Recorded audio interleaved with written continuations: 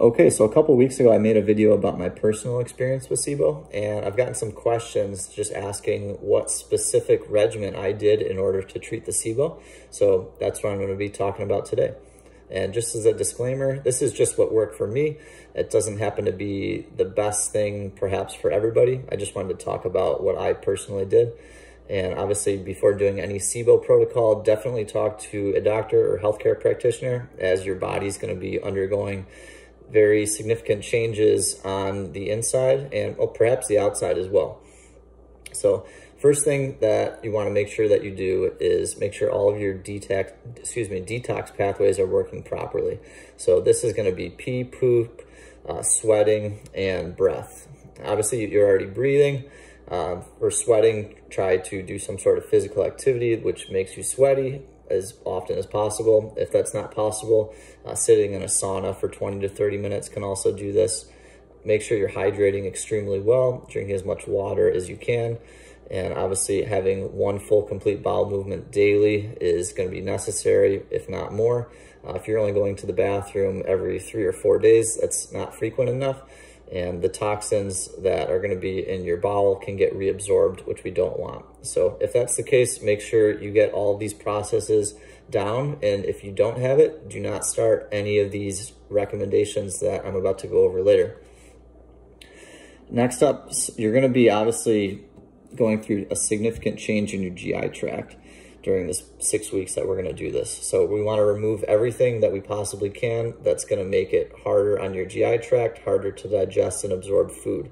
So this is going to include, for me, I removed gluten, dairy, and actually all grains as well, just as everything that's perhaps harder to digest or that can cause what's known as intestinal permeability, which makes it even more difficult to digest food through less secretion of digestive enzymes, etc., and reduces inflammation.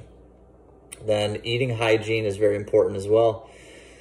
I did 4 hours at least in between each meal, and what this does is it allows what's called the migrating motor complex, which are cleansing waves that go through your small intestines down to your large intestines and kind of wipe everything completely clean. If you're kind of grazing throughout the day, that's when you can kind of get the reverse migration of bacteria from the large intestines back up to the small intestines. So with doing this, obviously I wasn't snacking at all in between meals as to not disturb the migrating motor complex. Not overeating is helpful because overeating with a full stomach prevents the churning of the stomach and digestion and absorption of food. And in terms of liquids, hydrated only in between meals, and during meals I had very small sips of liquid only as to not dilute the stomach acid. So now for the actual agents that were used, we'll go over them real quick. With SIBO, obviously everyone's microbiome is different, and the empiric treatment that I'm doing, we don't have actual lab report of which bacteria they are and which products that they're susceptible to being treated from. So for this reason, I didn't use just 1, 2, or antimicrobial. I actually used several. So going over them first, and then before I get into them, if you go to my website, there's a button for my full script account, and an entire regimen is actually listed on the full script account. If this is something that you're interested in, everything is there through my website on the full script button.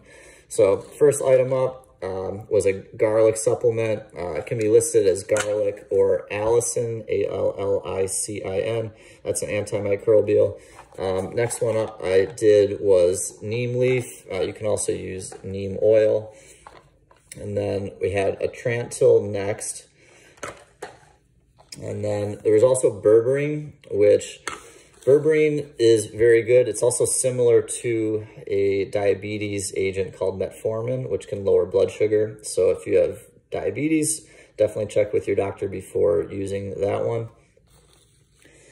And then ginger root as well. Ginger root is a prokinetic agent. So what that's going to do is actually assist the migrating motor complex, so to speak, in helping move everything from the large intestine down to the small intestine smoothly. Colloidal silver as well. And then lastly, the product, this is actually Interphase Plus, which if you looked at the video that I made a few weeks ago, I said I made a mistake in doing the regimen. And the mistake was I took the Interphase Plus, which is this one, instead of the regular Interphase. And this Interphase Plus has a chelating agent, which is something that binds toxins, which sounds good, which it can be. However, if your toxin burden is high, which it very well could be as you're going through this, you may not want to drag any extra toxins into your bloodstream. For me, I got a lot of extra bloating and other side effects.